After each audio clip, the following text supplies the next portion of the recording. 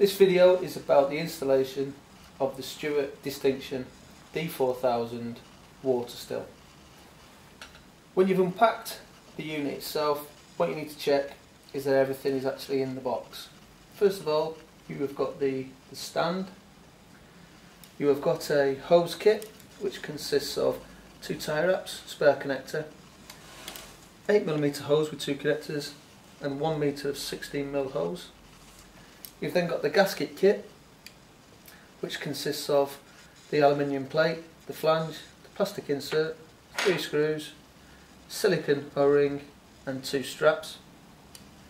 You've also got the boiler, which comes complete with a stopcock, and you've also got fitted, actually in there, you have got the boiler thermostat tube, along with the white screw cap and the seal. You've got a heater, you have got the condenser thermostat tube, again with a seal and a white screw cap. You've got a condenser and you've got the reservoir water level sensor. Place your Distinction D4000 Waterstill in a location where it's going to be operating, and you've even got 2 holes fitted in the actual stand. That's if you want to wall mount the unit itself. The first thing that you need to do is take off the end panel, which you see here. Now the end panel you take off by undoing the 4 screws. So, for this demonstration I've only put 2 screws in.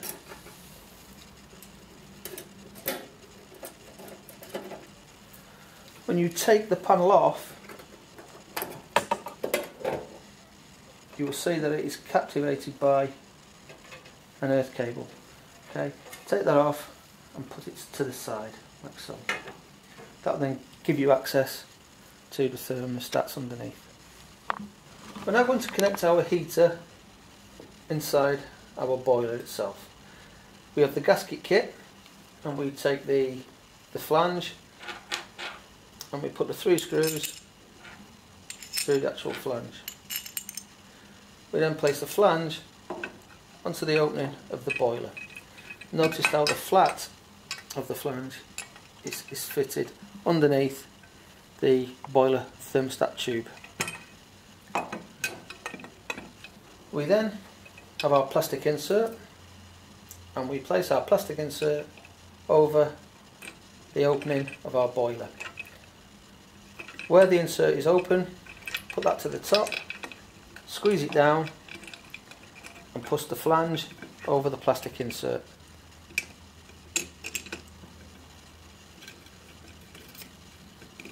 Then push the flange and the plastic insert, pull that towards the end of the actual boiler.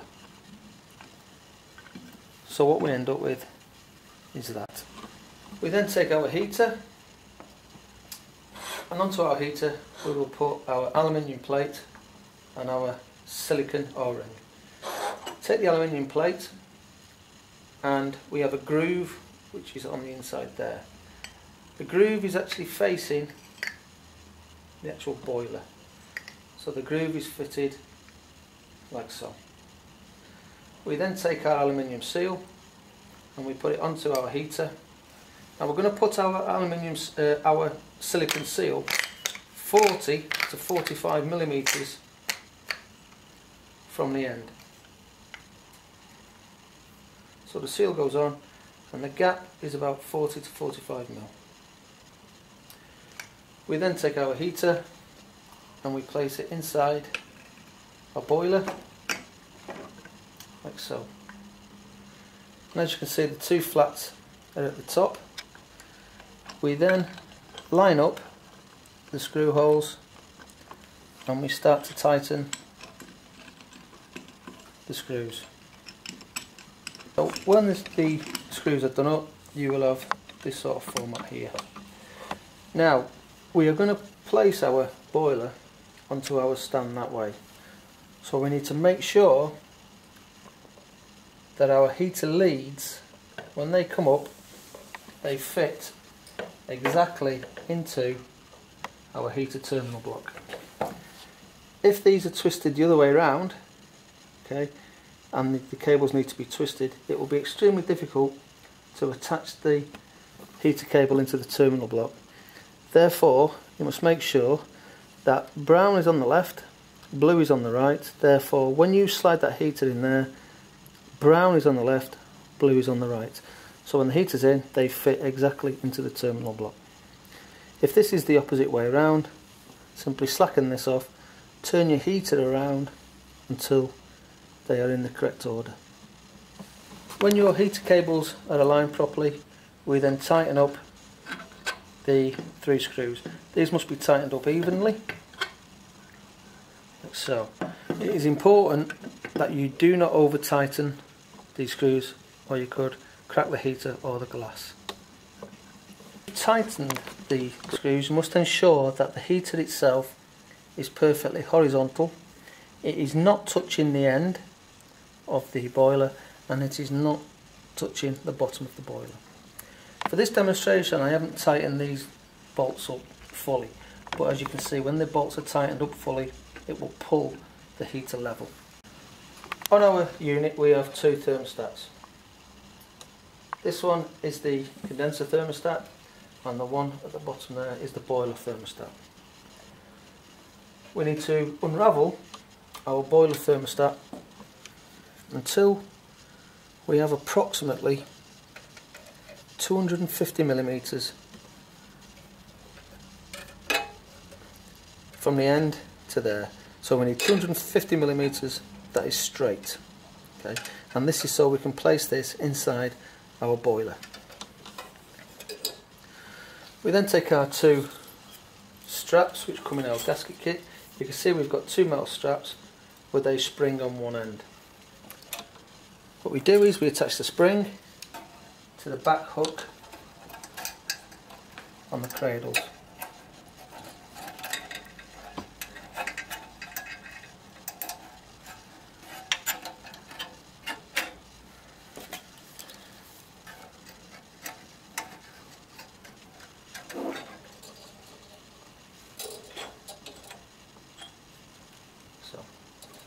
We then take out our boiler thermostat tube. So the boiler thermostat tube comes with a seal, and we place the seal on the end approximately 30mm from the end of the tube. You can then place that into the boiler, like so. The white screw cap place onto your boiler thermostat, like so. We will then put the boiler onto the cradle. Our boiler on, we will put our thermostat inside the thermostat tube. We will then slide the boiler on until the pip, which is underneath, engages with the hole in the right hand side of the cradle. Obviously ensure the stopcock is facing the front. We then slide it down till the thermostat is all the way into the thermostat tube.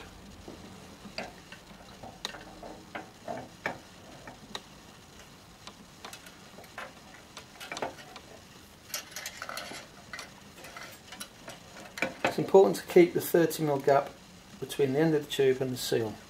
When you are nearly there, keep on feeding the thermostat into the thermostat tube, like so. Okay. And then connect up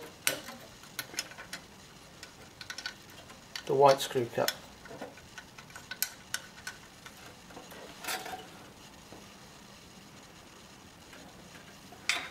You can then move the boiler back carefully until the pip underneath engages on the cradle. When you've got your boiler in position, you can see the thermostat wire in the end compartment here. Make sure that the thermostat wire is not touching any of the chassis or the heater. When you've done that, you can see that our thermostat is actually all the way into the tube, and the actual coil of the thermostat is equidistant across the vapour tube, so it is all level. Your boiler's in place, you can then take the free end of the straps, fold them over and connect to the forward part of the cradle.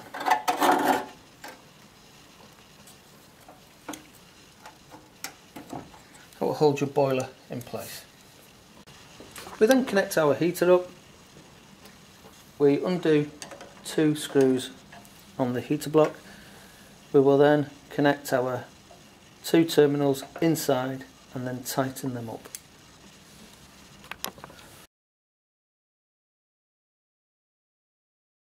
When our boiler is in place, you can check the stabilising O-ring is secure in place and the sealing O-ring. Make sure they're in good condition and they're fitted correctly. The stabilising O-ring should be about 30-40mm above the boiler itself. We will then connect our condenser to our vapour tube.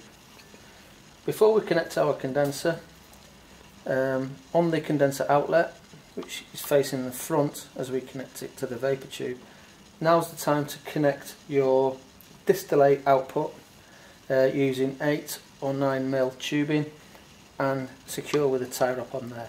That is not included with the kit. Before we connect the condenser onto the vapour tube, we will connect to our condenser our thermostat condenser tube, like so. If we loosen the white cap, inside is the seal, which is inside there.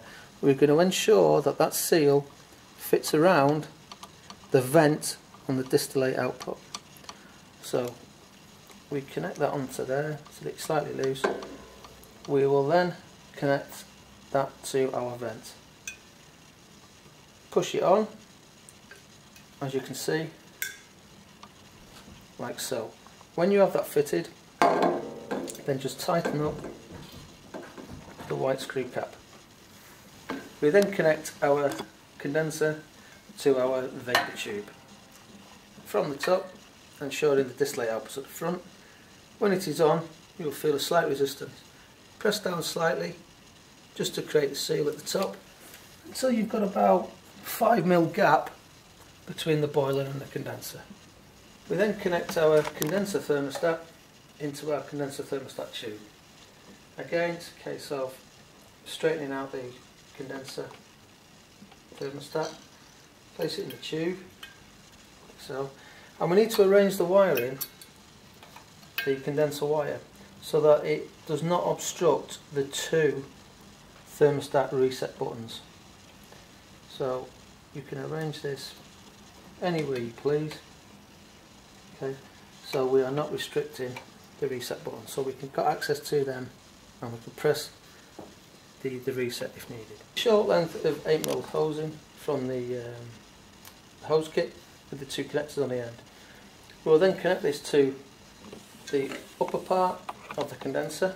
This is the condenser outlet, and we then connect it to the boiler constant level controller, like so. Ensure that they are. We will then connect our 16mm earth spigot and hose assembly to the drain of the constant control. First thing is to put it into some hot water. This will make the tubing supple, and we find about 20 to 30 seconds in there is enough.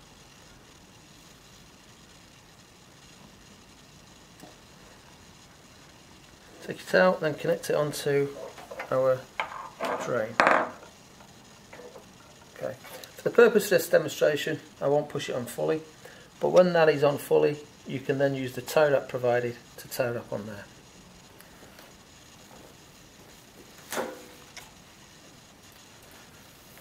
We then take our 1 metre of 16mm hose from our hose kit, and the same thing, dip one end into the hot water. This will make it more supple for about 20 to 30 seconds. We'll then connect it to the free end of the 16mm earth spigot.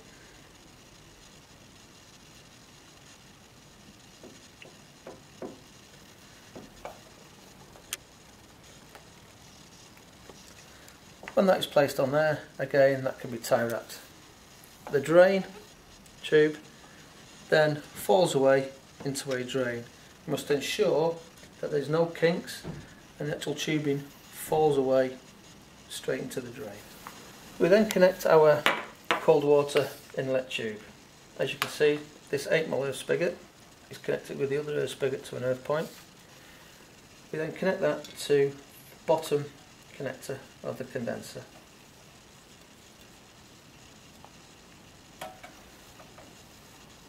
And that is where you will connect your cold water supply. It's important that you ensure that the stopcock on the front is fully closed, like so. And the final thing to do is to connect back up our end panel. It fits on like so.